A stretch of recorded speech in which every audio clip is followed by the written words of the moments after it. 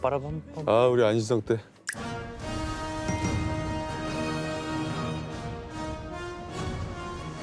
아, 우리 안시성 때 고생 많았는데 오늘도 고생하네.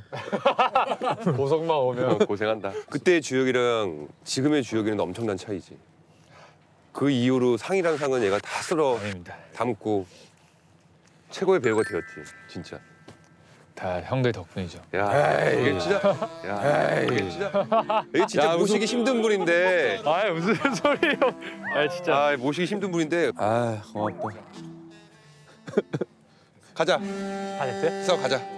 정훈아, 출발하자. 가자. 제군들 준비됐나? Are you ready? 제군들.